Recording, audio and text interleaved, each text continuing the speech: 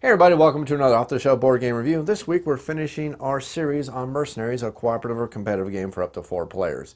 Now, this is a game that was actually sent to me as a promotional copy, and I don't get a lot of promotional copies sent to me, well, simply because I'm a small little minnow in a moat around a large giant tower, so a lot of people don't send me a lot of copies of games.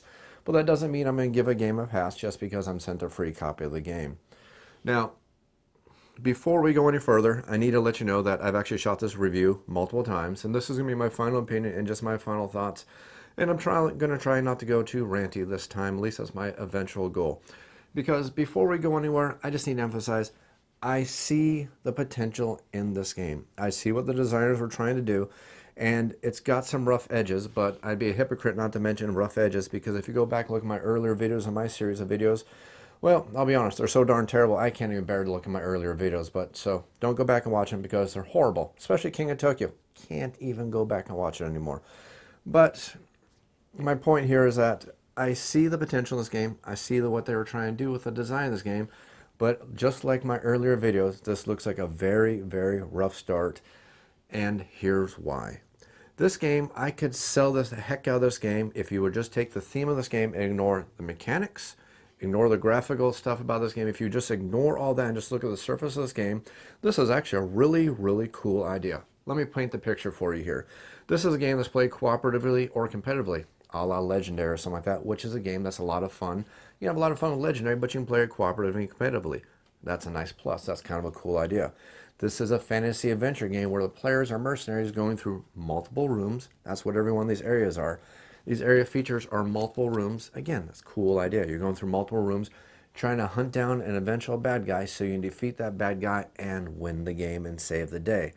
Cool idea, right? You're going to be leveling up your adventurers by grabbing all these cards which can give your adventurers extra special abilities. Cool idea. Our adventurers are going to increase their power. They're going to get better. They have hit points. They need to fight competitively or cooperatively.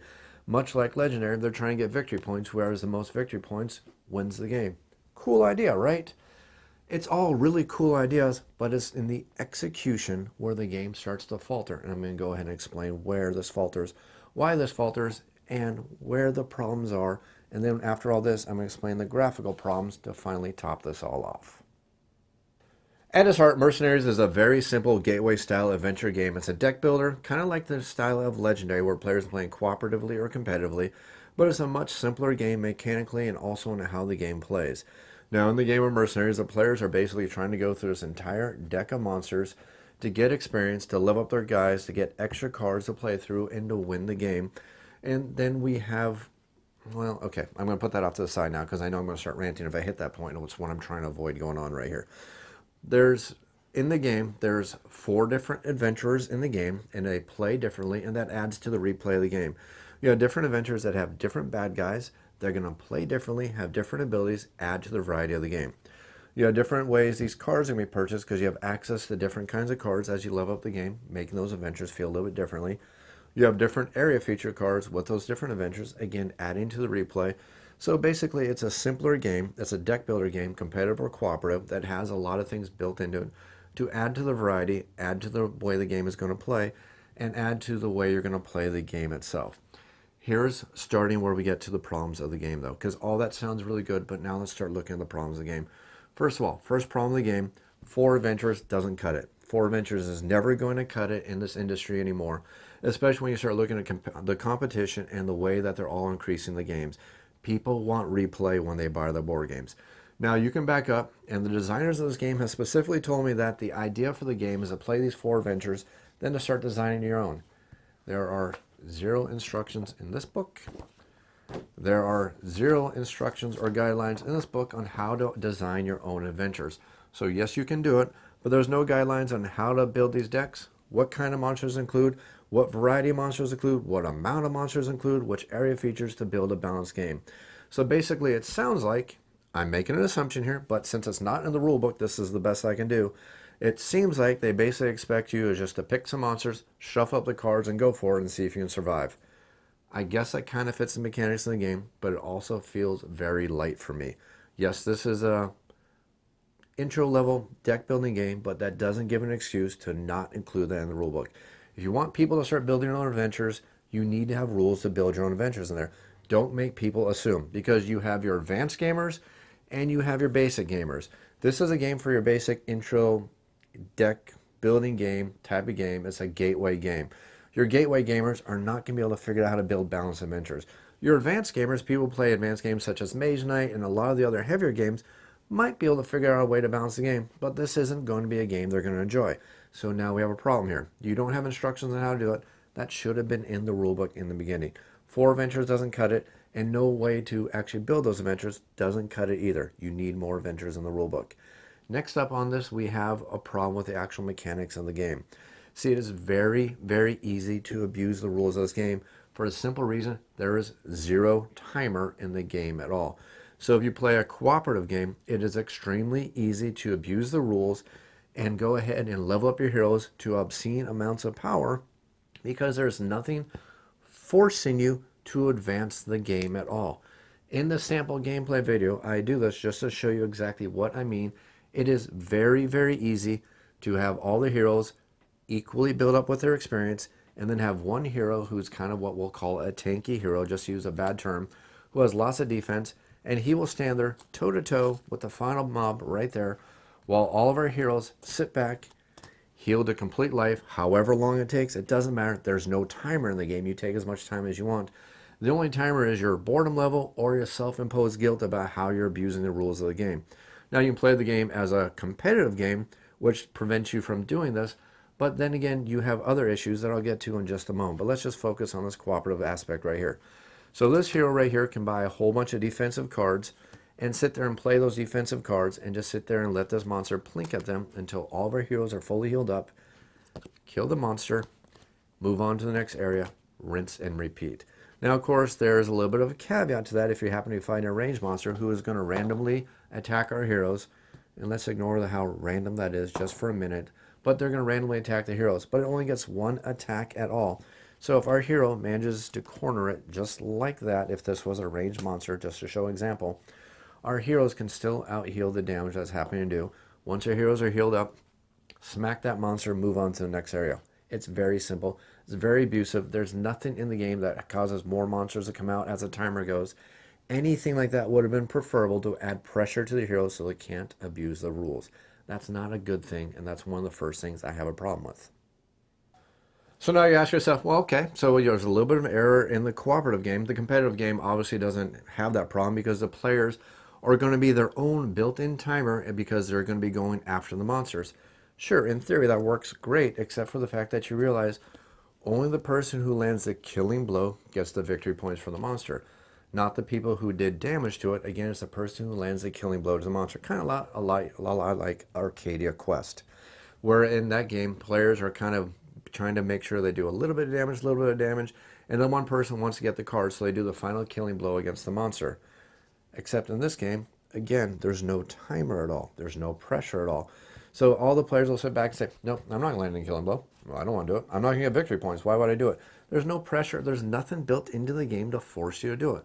So why do it? Of course, you may say, well, the players are eventually going to do it, otherwise it's going to stalemate. Well, yeah, it will eventually stalemate, but again, there should be a design in there that forces players to do this. Let's take a game such as Marvel Legendary, where you have a timer where the monsters and the bad guys are slowly advancing across the board. The heroes sit back and say, I'm not going to do anything because I'm not going to get the victory points. The game's going to win. There's nothing like that built into this game. There's nothing forcing the players. So as a competitive and a cooperative game, you see how there's a little bit of an error in the design of the game there. Flipping back over to the cooperative style gameplay, it's also a continuing abilities the way to abuse the system, because it's very, very easy for one single player to buy a whole bunch of the defensive cards, and they effectively, to use a PC style game term, they become the tank of the group. They basically will walk up because we know that all the melee monsters are going to make a beeline for that hero, and they're pretty much going to stay as close to that hero as possible because that's the way the artificial intelligence of these monsters would work. So if we keep a couple ranged heroes back in the background, and this hero right here can keep enough defense cards, and it's really not that hard to do, especially if you start off the early areas farming the monsters, and I'll show you exactly how that works in just a second. But this player, since your defensive cards stay in play, if we have 2 or 3 defense cards, each with 2 defense on them, we simply play them down, and then these monsters will beat on us, but nothing's going to happen because those defense cards stay and we're pretty much safe. The only thing we need to worry about is poison for those monsters, and poison's pretty easy to take care of too. You'll pretty much figure out how to do it when you play the game. So this player will sit here in the center, while the rest of these heroes will sit back in the back, and the only thing they're going to do is use a ranged attack to slowly plink away at these monsters. Again, it feels really abusive, but there's nothing in the rules stopping you from doing it. And again, I don't think that's really good design. I've seen other games where this is possible, but they built things in the rules to prevent you from doing it because that's a really bad idea because that strategy is going to fall apart. Now in this case, the strategy works pretty darn well actually. And this dovetails into the next thing that I'm kind of bothered about by this game. It gets very, very easy to farm experience on mobs, especially when you start running into area feature cards that allow the monsters to heal. Because remember, you're going to get an experience point every time you do a point of damage to a monster. So you can spread out your damage, make sure you do 1 point of damage to all these monsters, let them heal up, do a point of damage to them, let them heal up, do a point of damage, let them heal up. And again, I admit it, I'm not going to lie to you here. What I'm saying is stupid, cheesy stuff. It's horrible stuff. If anybody did that at my gaming table, I'd probably reach over and start throttling them.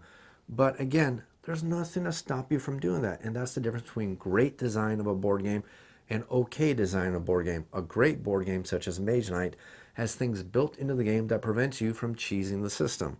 There's nothing built into here. It's basically your own conscience saying, hey guys, this is really lame. I'm not having any fun. Does anybody want to move on with the game? Everybody says, well, we can move on with the game, or, well, let's go play another game. And that's probably what players are going to do. Because this is dovetailed into my next point of this game. In this industry, we have 1,000 games coming out every single year. These 1,000 games are competing for your gaming dollars, my gaming dollars, every single board gamer's gaming dollars.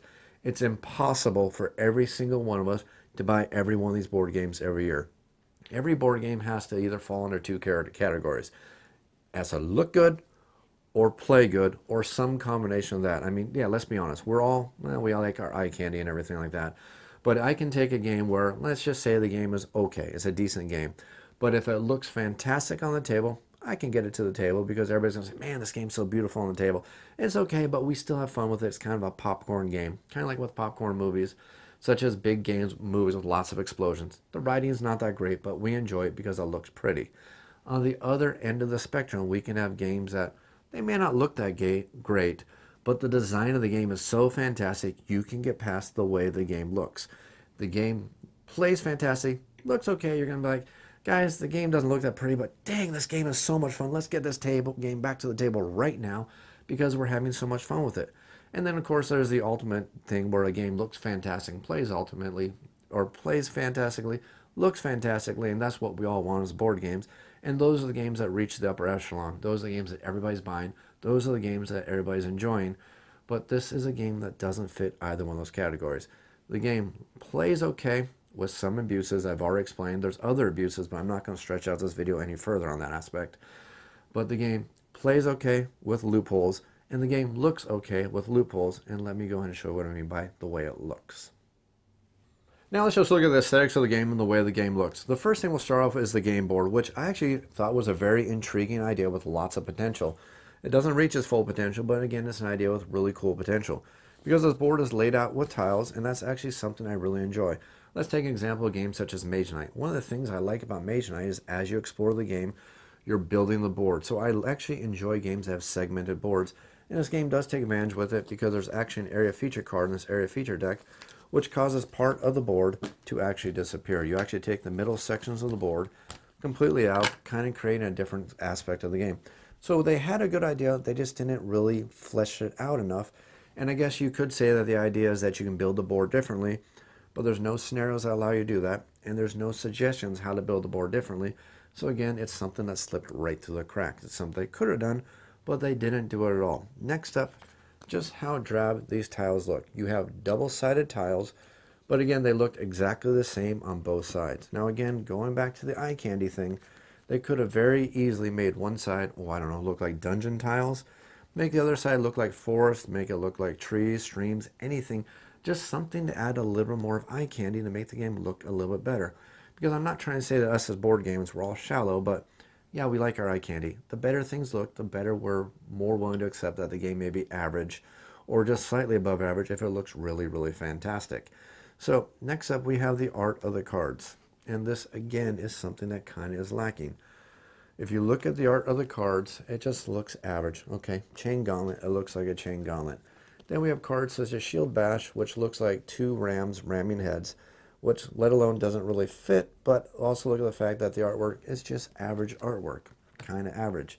This is the artwork for the Elven Bow. It's a little lasso, maybe a Wonder Woman lasso or something like that, but again, it looks very simple. Then you have another one such as Defensive Posture. It's one of those drawing mannequins that they give you in art school to help you learn how to draw.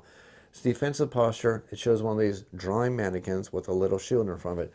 Again, the artwork, okay, I'm not trying to claim that this artwork needs to be great, but the artwork should also be decent. I mean, let's look at other games. Let's just take examples such as games such as Elysium. And now, I know Elysium has really good artwork, but let's just compare what the difference is between okay artwork and really good artwork. Let's look at cards such as, well, in my opinion, the Zeus cards probably have the weakest artwork out of all the artwork in Elysium.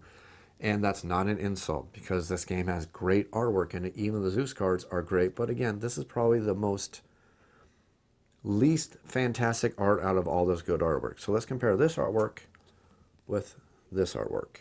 And again, you see where they kind of let the ball fall through the cracks.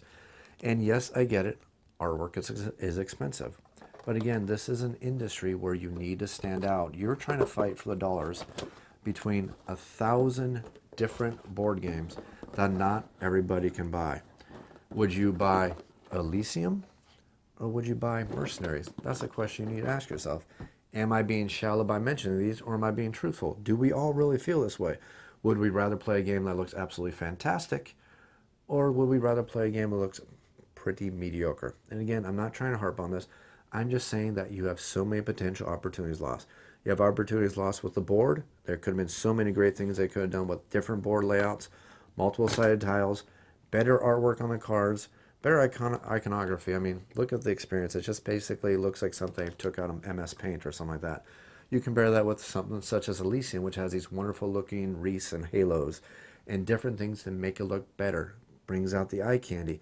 It's just a simple little thing, but it's something we as gamers wholeheartedly appreciate. This artwork versus artwork such as things as Elysium, such as games as Battaglia, games such as Legendary, games such as Smash Up. I'm mentioning only card games here. These are all games that have card in them, and all the artwork in them is much, much better than what you're getting in Mercenaries. This artwork right here. And not only do you have the artwork for these tokens that come with the game, and again, this is very simplistic. You have some very simple cross swords. You have the letters A and the F, which are basically taken from a font. Again, it's very, very simplistic. And that doesn't even include the fact that instead of having tokens to track your hit points, tokens to track your experience, you're forced to use this little pad of pen and paper to continuously track your hit points. And I can tell you, after about the 4th or 5th area in the game, this feels so darn cumbersome. You're going to take this and throw it away because you're going to be absolutely annoyed with having to pull out your pen and paper constantly to track your hit points going up and down, your experience going up and down. It's just going to frustrate you. And you're going to do what I did. You're going to get some tokens to replace those hit point markers and those experience markers. But that should have came in the box right from the beginning. That should have been in the box right there. And then one final thing that is going to be a matter of preference, and I admit this is a matter of preference, that's why I saved this for the last. The final thing that I'm kind of frustrated with the rules of the game is the fact that all of your experience cards go into your deck, clogging up your deck. Now, I've been playing deck building games for years. I understand the concept of having cards that are going to clog up your deck. But here's the point. You have 40 cards in this deck. Do the math here very, very quickly. If you play this game with 3 heroes, that means by the time you get towards the end of the game, every player is going to have at least 10 monster cards in their deck. You draw a hand of 6 cards every time you play the game. You can do the math and figure out that how many times are you going to get monsters in your hand. How many times is your hand going to be clogged up? How many times are you going to have rounds where you feel like, guys, I can't do anything. I have 3 monsters in my hand. I can move up and nothing, guys. I'm going to throw this heal card down. My turn's over. There's no mechanic that actually weeds these cards out of your deck ever. Now, there's cards that allow you to bypass them by simply drawing these cards in your hand that allow you to dig through your deck and look for better cards. And yes, that works. But again, you're basically spending turns where you basically have turns where it's like, guys, I can do nothing. Play a few hands. Guys, I can play nothing. Oh, wait, I got my card, allows me to dig. Okay, I can do something. Now, if you marry that with the fact that you're going to have one person standing up front, taking the brunt of the damage, Marry that with the fact that you can basically farm the experience. You can see that the challenge isn't really there, and it seems like the game feels like it's more of a slog because now we get to that very final point. I find it very, very anticlimactic that your objective isn't you find some final boss and defeat it. Your final objective is to simply go through all of these cards and then add up your victory points to win the game. Or if you're playing the cooperative game, get to the entire deck of cards before everybody's knocked down to 0 or negative hit points. To me, that feels very anticlimactic. It's not very thematic because in my mind, the best fantasy stories are the ones where the heroes went off and tried to track down the ultimate bad guy, slew the ultimate bad guy, and save the day. In this game, you're going to slay the ultimate bad guy and keep going. To me, that doesn't feel very thematic. Now again, this has been a fairly negative video review, and again, I had to do this. I have my loyalties to my viewers, not to producers who send out games, so I couldn't lie to you and try to tell you that this game is okay. I will tell you though that as a gateway game, the ideas in here are very sound, but as a release product that's ready to go out into the public, the game needs some work. I took some time to send an email to the producers of the game, telling them where I felt there were some discrepancies in the game, where I think they can make some improvements, and I really honestly hope they take those ideas to heart. Now, I'm not a board game designer. I'm not presumptuous enough to say that I'm a board game designer, but I am a board game reviewer who has reviewed 200 plus board games at this point, and I can tell the difference between a game that is ready to be released, such as Elysium, and a board game that needs to spend some more time in the oven because you have some mechanics that haven't been hashed out yet. That's my final opinions on Mercenaries. It's a game that had a lot of potential, a lot of good ideas, but it needs some more time in the oven. I hope you enjoyed this video series. If you have any comments or questions, make sure you leave them down in the YouTube comments down below. I'll be sure to answer them as quickly as I can.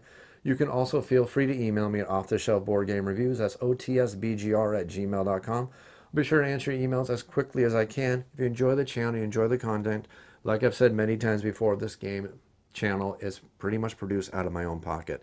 The board games, the mechanical equipment, and everything I use right here is basically paid for out of my own pocket. If you want to help support the channel, I just ask you to toss $1 over in the tip jar over at Patreon.